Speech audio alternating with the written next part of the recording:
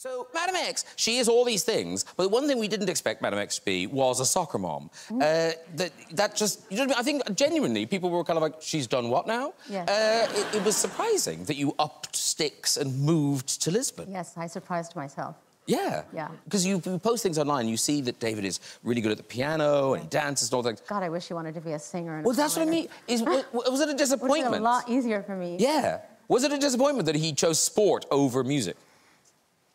I can't say it's a disappointment. That's not fair. It's a challenge. Yes. Yeah. Can you focus on an entire soccer match? Anything right now. Say that again. Can you, like, if you watch a game of football? Wait, my What's happening medication hasn't kicked in yet. I'm sorry.